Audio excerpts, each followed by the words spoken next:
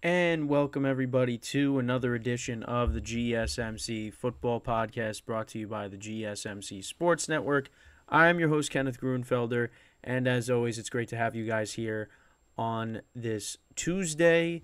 We have a lot to talk about on today's show. Before I get into what's on today's rundown for today's show, I just want to remind you guys to tip or donate and get your comments recognized. Make sure to go to streamelements.com/gsmcsportsnetwork./tip. Again, that really helps the show. And then for bonus coverage materials that are not covered by this broadcast, make sure to go to patreon.com and search up GSMC Sports Network. And that is where you can find all the exclusive content, whether it's for my podcasts or all of the other podcasts we have as well. So I just wanted to go over that before we get into what we're going to talk about. Obviously, and of course on the bottom also it has the link for the donations and tips as well here. So for today's show, obviously the first topic, we're going to go over last night's game between the Chargers and the Cowboys. Cowboys picking up a win 20-17. So they improved to 4-2 on the season. I just knocked down my earpiece. They improved to 4-2 on the season. Chargers, they dropped to 2-3. So we'll talk about that in a second. The second part of the show, we will get into the power rankings that were released this week. So I'll give my thoughts on that. In the third part of the show, I'm going to talk about the Detroit Lions and whether or not I think they're Super Bowl contenders after this week, going into Week 7 now. And then for the final part of the show, we will go through the current standings throughout the league, and where all the teams currently stand at the moment. So let's get right into the first topic, which is talking about last night's game between the Cowboys and the Chargers. So I had the Cowboys winning this game last night, so I ended up being right. So I ended up I don't really want to call it salvaging my week, but I ended up getting this game right. Cowboys, like 20-17, of course, as you see on the bottom. But yeah, not a lot of scoring in this game. You would think with these two offenses that there was going to be, it was going to be a higher scoring game, but that was not the case. It was kind of sluggish through most of it. But the Cowboys, that was a huge win for them. Last night, Dak Prescott, 21-30, 272 yards passing and a touchdown. He also had an 18-yard touchdown run in the first quarter. And it was a nice. I thought it was a nice play call. He faked it to Pollard. They actually could have lost the ball there, but Dak was able to keep it and take it right up the gut through the middle and completely faked out the Chargers defense. And he was able to take it in, and that was his. That was the first score of the game for the Cowboys. He actually ended up being their leading rusher. Tony Pollard only rushed for 30 yards. CeeDee Lamb was their leading receiver, 7 receptions for 117 yards. Tony Pollard had 80. He had a big 60-yard reception, which, was kind of like a play that he made on his own, really. He broke a couple of tackles and got the Cowboys set up there. Brandon Cooks, he had 4 receptions for 36 yards and a touchdown, so he scored his first touchdown with the Cowboys. Stephon Gilmore had his first pick as a Dallas Cowboy, and Jalen Tolbert, he had a fumble in the game. That was actually on the towards the end of the game. That actually set up the Chargers to score to tie the game. Was that fumble, and that was on the punt. And it was kind of interesting because the Chargers kind of knocked one of the Cowboys players into him, so he wasn't able to make the play, and then another Cowboys guy came over. I think it was Tolbert. Yeah, he touched it, and then the Chargers jumped on it. So that set up the Chargers, and they were able to capitalize off of that. And that was late in the game. That was in the fourth quarter. So they they said that it was down, but then they reviewed the play. And, so it ended up being Chargers ball, and then they scored a touchdown on that, and that was Justin Herbert passing to Gerald Everett on 4th down. But then the Cowboys, on the final drive of the game, or not the final drive of the game, but, final drive for them, 14 plays, 54 yards, almost 5 minutes. They went down the field, kicked the field goal to go 20-17, and then Herbert threw the pick to Stephon Gilmore. And then they just kneed it down, and that was the end of the game.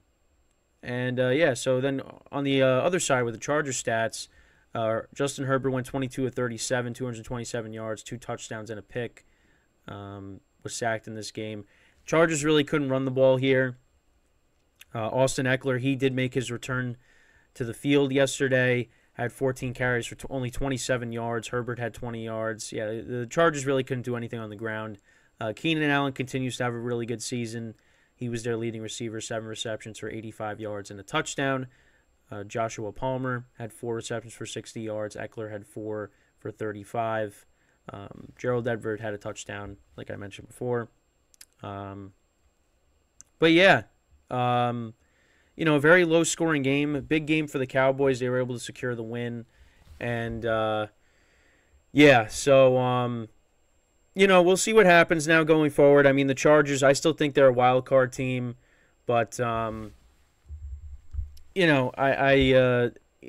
last night wasn't very encouraging. And also Justin Herbert, he's dealing with an injury. He was wearing like a sleeve around his non-throwing hand. So, he was kind of off last night. We'll see what happens going forward. But they got a tough game in Arrowhead this week.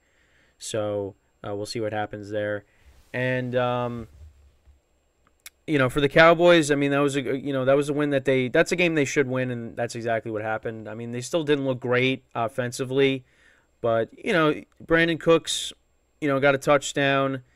You'd like to see them run the football better with Tony Pollard. Obviously, he did have that big, reception, but that was, kind of a, he did that all by himself. That was kind of a short pass that, went almost the distance. But you want to see him running the football better. But they got CeeDee Lamb involved. He did very well last night. So that's encouraging. The defense, held up for the most part.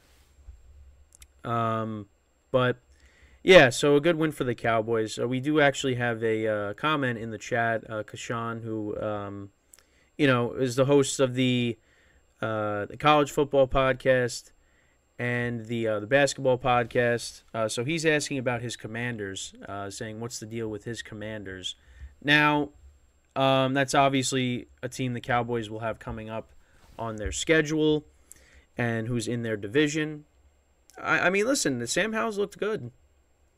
Sam Howell has looked good. Did have a rough game against the Bears, but, still, well, in the beginning. But he ended up almost passing for 400 yards. He's doing some good things with the Commanders. The defense, forced 3 turnovers on Sunday against the Falcons, so that's encouraging as well. I think they're a team that's heading in the right direction. I don't think they're going to make the playoffs, but, you got to like what Sam Howell is doing offensively for them now with Eric Bieniemy being there as their offensive coordinator. So, you got to like what they're doing. So that's kind of my thoughts with the Commanders. But back to this game. Just again, very sluggish. Dak Prescott, he was okay last night. But I don't know. For me, like people are talking about, like on First Take, there's a topic. I think, are they in the same tier as the Eagles? I still think the Eagles are better. But again, that's a game that they should win. And, now they're 4-2. And listen, that's big for them. Because if they drop to 3-3, I mean, and they got a tough schedule coming up. I mean, they play the Lions, they play Seattle, they play Buffalo, Miami. You still got to play the Eagles twice. So there's a lot of tough games on the Cowboys' schedule moving forward. And this was one of those games that they should win, and that's exactly what they did. Now, I'm not going to, sit here and say, yeah, that they're back now. No, I mean, I still think that, they're a team. They're a playoff team. They're going to make the wild card, but they're going to get knocked out because I just think that there are teams that are better than them. I still think the Eagles are better than them. The Lions are better than them. And, of course, the 49ers are. Obviously, 2 of those 3 teams had rough weeks losing, but I still think that the Cowboys, they have ways to go before, you could really say anything about them being, in the same tier as these other teams. So, yeah. And then also Kashan says there's rumors around the area that Bieniemy could be the new head coach next year. I mean, we'll see. Obviously, Ron Rivera hasn't really taken that team far since he's taken over. So, and I think a lot of people have been talking about Bieniemy, actually getting a chance to be a head coach. So, you know what? If that's the case, that'd be good for him, see what he could do. But, there are some encouraging signs of what this offense has, been able to do and what Sam Howell's been able to do this year. So, we'll see what happens there. But, yeah, I mean, with the Cowboys, back to that again. Again, another great comment there. I just for me, I just still look at the Cowboys as probably like the fourth best team in the NFC at the moment. I think the Lions have really kind of put themselves in the conversation, kind of closing the gap, and we'll get into that in the third part of the show. I just look at them as the third best team. Cowboys, I think, are fourth. But again, like the NFC really, it's top heavy. So, the Cowboys kind of by default are like, a top 5 team, but in the conference. Now, overall, I would not put them as a top 5 team.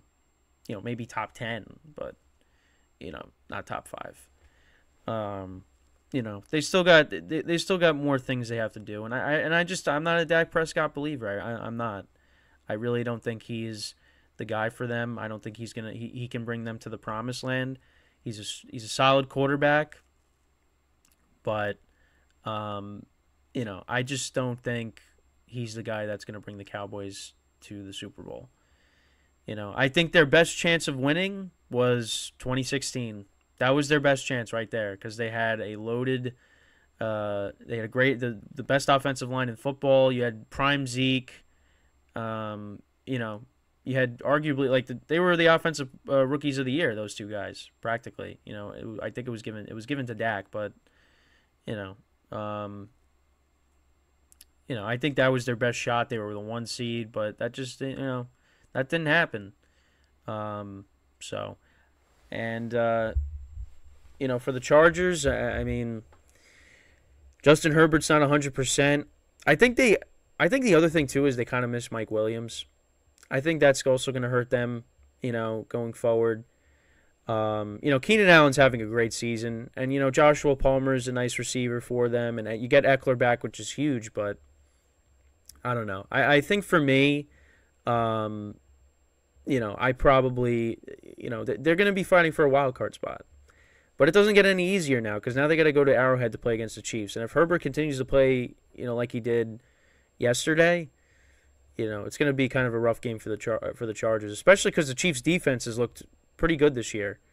So, although the offense, is a different story, but the Chiefs' defense in Arrowhead, they've looked good. So, we'll see if the Chargers could get back on track here. Cowboys, they go into the bye week, feeling good now after picking up a win there. And again, another skirmish before the game started. They were both teams were going at it. So, yeah, I don't know what's been going on lately, but yeah. So, but yeah, that's pretty much it. Also, Cowboys, they after they come out of the bye, they'll be playing against the Rams. So that could definitely be a dicey game. Even though I haven't really the Rams, that's a winnable game. The Rams haven't looked bad, but they haven't looked like how they were like the Super Bowl year. So, but yeah, that's pretty much it with the first topic of the show.